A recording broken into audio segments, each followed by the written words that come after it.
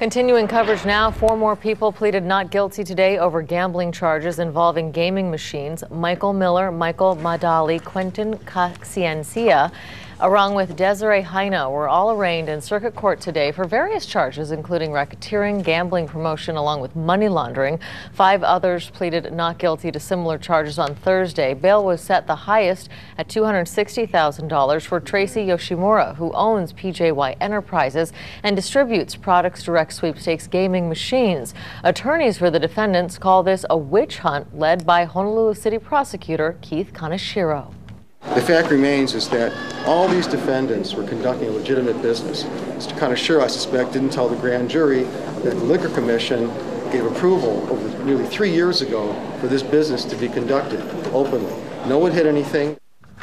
Tracy Yoshimura, who we mentioned earlier, is considered to be the ringleader in this operation. Yoshimura says the Liquor Commission issued permits for those gaming machines to be used legally, but earlier this month, a federal judge deemed them to be illegal.